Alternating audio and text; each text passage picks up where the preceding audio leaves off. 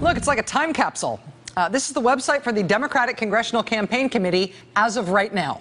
This is what it looks like tonight, featuring President Obama shaking hands with supporters, just like the old days. It's possible Democrats are feeling nostalgic. It's possible their photo editor just quit.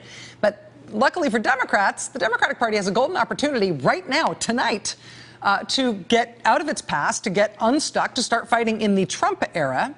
Republican Congressman Tom Price is leaving Congress to become health secretary. That means his seat is open. There's an open House seat in Georgia that he's vacating to join the cabinet. Special election for that seat's coming up soon. And yeah, that seat in Georgia has been Republican for a long time. Tom Price had no problem getting reelected there. But you know what happened in that district in the presidential election? Trump barely won. He won that Georgia district by less than 2 points. Maybe that means that Democrats could take that seat in a special election. The way this works is, in Georgia, they use a jungle primary system, which means all the candidates from all the parties run all in the same primary. And then after that primary, the top two candidates, regardless of which party they're in, they'll go head-to-head in the final special election. So it starts off as kind of a free-for-all. The Republicans who do appear to be trying to maybe run in that race, they're hugely divided right now, hugely torn amongst themselves over whether or not they should be campaigning on the platform of their new party leader, Donald Trump. There's real division in the Republican Party around that. That plus the partisan rating of that district in the last presidential election, this looks like an opportunity for Democrats to really, do a 180, turn things around, right? Make a splash in one of the first congressional races under President Trump.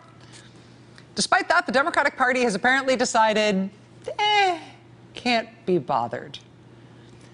The Democratic Congressional Campaign Committee has sent full-time staffers to about a third of their target districts for 2018. They haven't sent anybody to this Tom Price district, a district they've known since November might open up. That was only plus 1.5 in the presidential. Democrats haven't even said whether they plan to spend any money there, and they don't have any staffers there. Tom Price's seat is one of 4 House seats that'll likely open up or are open because they're held by members who've been nominated to work in the Trump White House. But here's what the recruitment director for the DCCC is saying about those races. Quote, "We all have to acknowledge that those seats are held by Republicans, and they've been held by Republicans for quite some time. And so, what are you going to do? Things are moving. Races are in motion. That district, Tom Price's district, Trump won it by 1.5 points. Democratic Party really isn't going to contest that? Really? Democrats, if you're not moving forward right now, you are losing ground.